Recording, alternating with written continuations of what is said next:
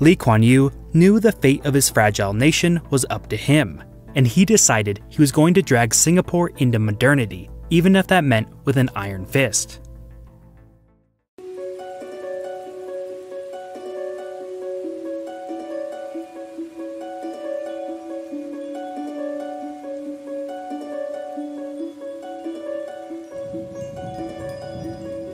Welcome to New African Thought. This is going to be part 2 of our comparison between the Singapore model of nation building and what New Africans can do for independence in America. Today's video is going to concentrate more on what are the differences and how we can maybe pick out a few things that we can use from their model. Please make sure you like this video and subscribe to this channel, because I'm almost at 100 subscribers and I would like to hit that after this video. Peace. The first thing to overcome was the social unrest, while at the same time working to cement the PAP's political power. Individual freedoms were curtailed, free speech was banned, political opponents were jailed without trial, and draconian punishments were carried out for rioting, violence, and drug use. This hardline authoritarian approach even included public canings for chewing gum, graffiti, and public drunkenness. Anyone that spoke out against the government was sued into bankruptcy.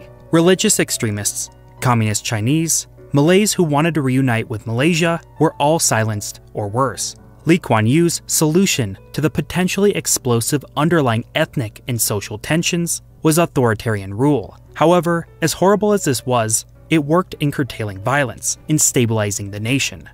In his mind, the population would not care about the diminishment of their freedoms if it meant he could provide them with economic prosperity and social peace.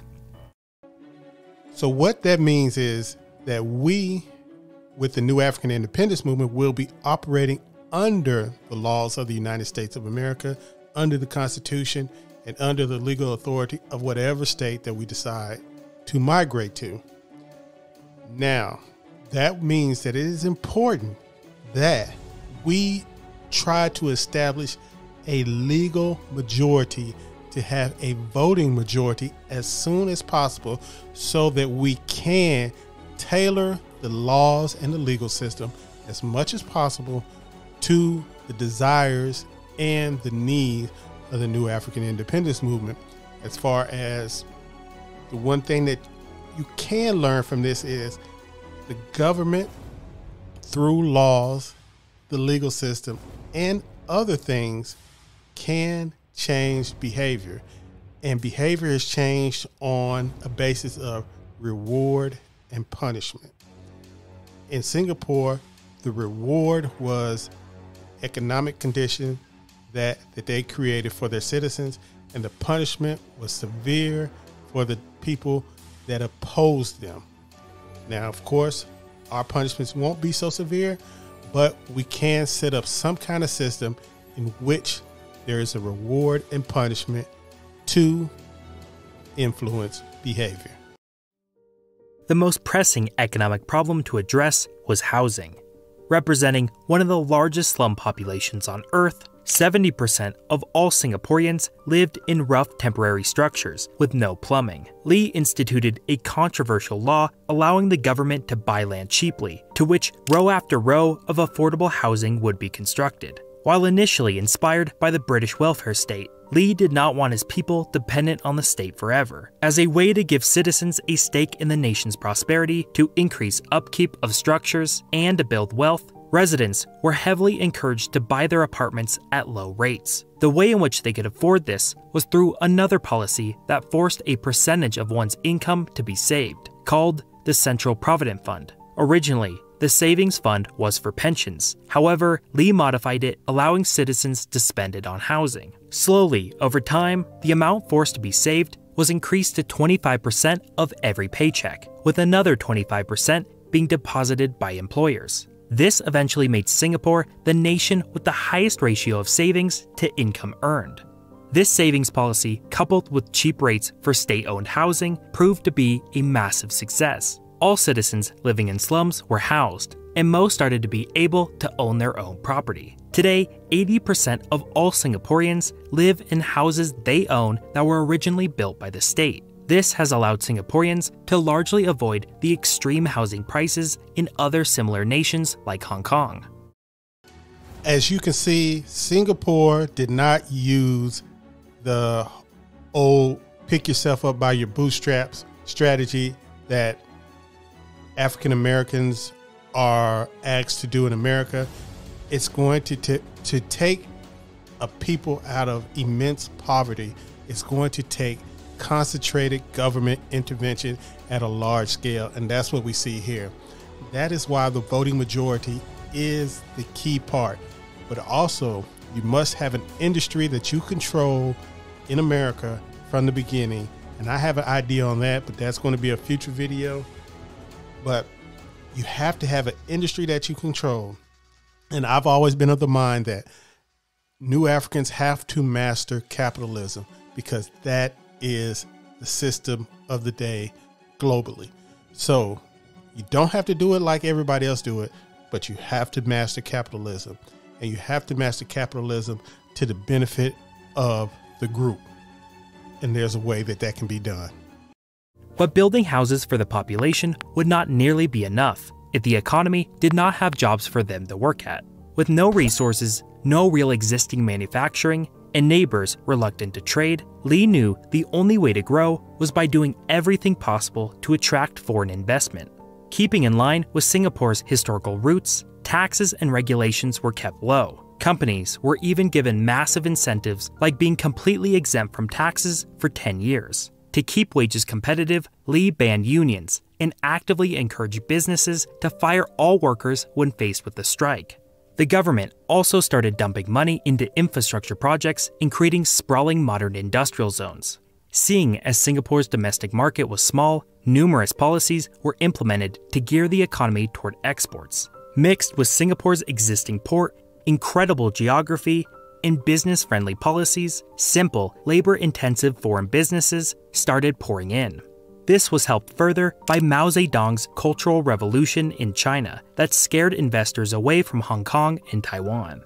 Within just 10 years, Singapore had practically zero unemployment, and the economy was growing at a monstrous 13% every year. Singapore would continue to implement hyper-capitalistic policies to increase investment by foreign companies, so much so that it is the second easiest nation to do business in.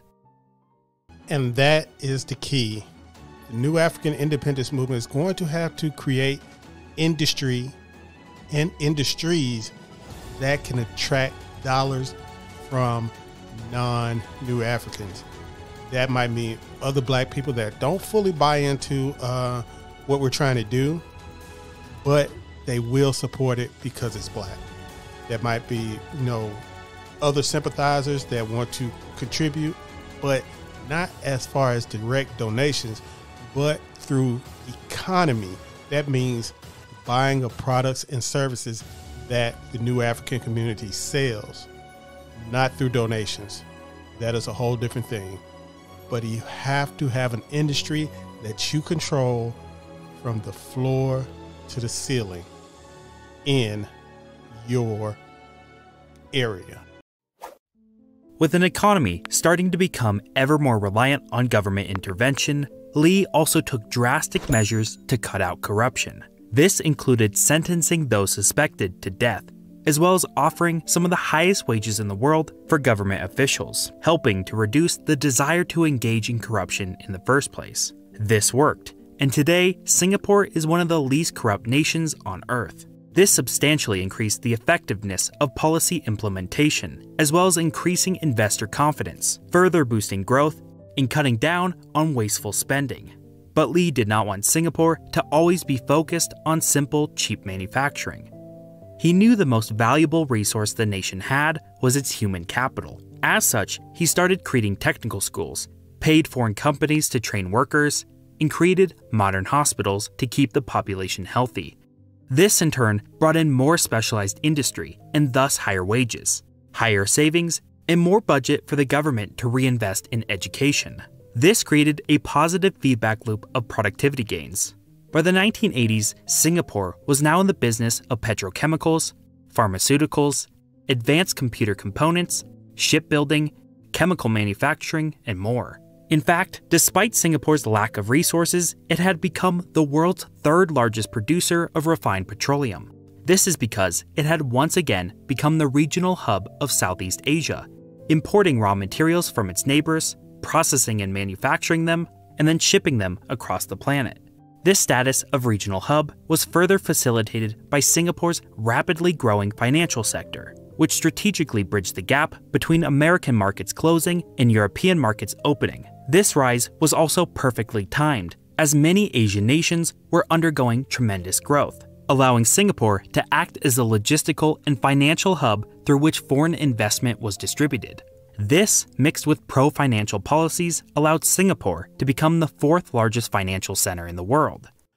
If you haven't read Dr. Claude Anderson's book, Powernomics, this is basically a playbook for what he was calling for. You start off in a sector that you control the whole vertical with, and then you expand into other sectors once you start making profits. This is something that you can do in America freely. Now, some of the other things that you're going to be able to do, not going to be able to do, is like punishments and stuff like this. You know, that's a whole different thing. But we have seen that you can keep people from striking. You can bust unions in the United States legally, and you can set up your legal system and your laws to do so. That is why the voting majority is so key. And being in control of government budgets is also so key, because you can implement programs sort of like how Marion Barry and Andrew Young did when they were the mayor of the cities. But if you can do it on a statewide basis, control of a state budget system, you can implement a lot more change, especially among your people. And it can be directed because you will have so much more money and resources and legality behind you. But Singapore, coming from such humble beginnings, meant it did not have its own class of entrepreneurs. The lack of capital and technical know-how meant it was impossible for Singaporeans to build substantial companies of their own to compete on the world stage. Not wanting to be left out and to further facilitate growth, Lee organized a group of gifted civil servants and international businessmen to make efficient state-owned enterprises. This included Singapore Airlines, steel, iron, and chemical manufacturing, and many other capital-intensive enterprises. While state-owned companies are usually synonymous with inefficiency, in Singapore, their primary objective from the very beginning was to make a profit. Low corruption in government, Lee's willingness to shut down loss-making ventures, and the lack of unions, which kept costs low, meant these companies were wildly successful. By the 90s, the government began limited privatization of the most profitable, giving Singaporeans preferential rates for buying shares. These companies helped to diversify the economy as well as fill in gaps in the market. The revenue generated was also placed in a sovereign wealth fund, which was then used to further funding for healthcare, infrastructure, and education. A lot of concepts introduced in that little snippet. One about cooperative economics, which was done on a national scale in Singapore.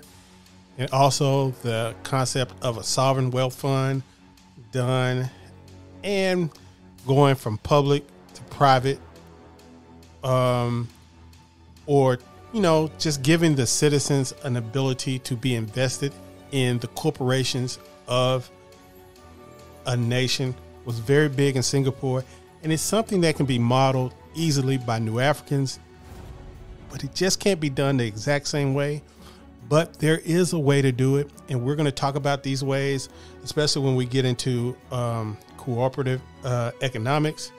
You know, you have co-ops that some are running already in the United States, and when we get into sovereign wealth funds, we're going to talk about those also and how they can be beneficial to New Africans in America. Today, Singapore is one of the richest, most advanced, and competitive economies in the world. It operates the second largest port, is the second easiest nation to do business in, and still attracts the third highest foreign direct investment. Its people have affordable housing. They have access to world-class healthcare, and their students test the highest in the world. Its government under Kuan Yew was able to efficiently implement policies that relied not on ideology but on their utility to Singapore's long-term prosperity. But this has, of course, come at the cost of political and certain individual freedoms. While it's hard to agree with its authoritarian governance, it's hard to argue with its success. The consolidated power allowed Singapore to maximize its advantages while limiting its shortcomings. Singapore has always been lucky with its location on one of, if not the most important global shipping lane. It got lucky with riding the growth of globalization in the second half of the 20th century. But most importantly, it got lucky that its dictator, Kuan Yew, was smart and more or less benevolent in his actions. While it might be easy for those of us that live in Western countries to criticize some of Singapore's actions, our ideals and institutions have had hundreds of years to form, while developing nations are expected to do the same in less than a generation. The path Singapore took should not be and likely can't be replicated by other nations. Singapore's economy is not perfect for the world. It's perfect for Singapore.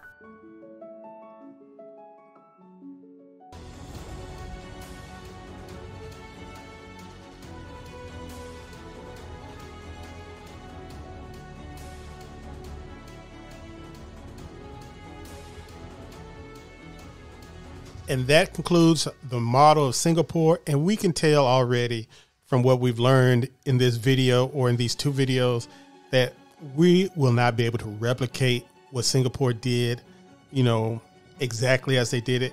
But we can take what they did well and use some of the elements that they used and use them in our new African independence movement and build something. And we have to believe that we can build something that can set a model for Africans, Black people, globally, not just here, but in the Caribbean, other parts of the Western world, and in Africa itself. We can be a model, and we should be a model. But there's something that we have to do for ourselves, by ourselves, and it's something that we can do. And we have to remember, it's going to be a lot of opposition to what we plan on doing, but opposition is no reason for us to stop and, get discouraged. It's going to be hard, it's going to be difficult, and it's going to take decades, not a few years, anything like that. It's going to take decades. So we're going to start studying a lot of stuff that can assist us in getting up to par on where we need to go as far as now and everywhere.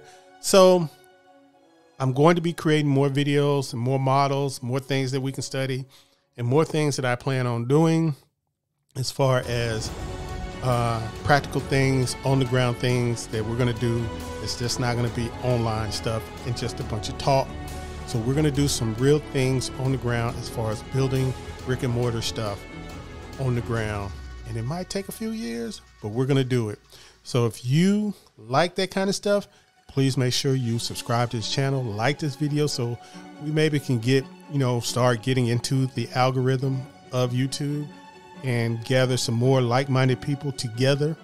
And I'm going to put my Twitter in the description of this video, and you can get a hold of me there and start a conversation on Twitter. Peace.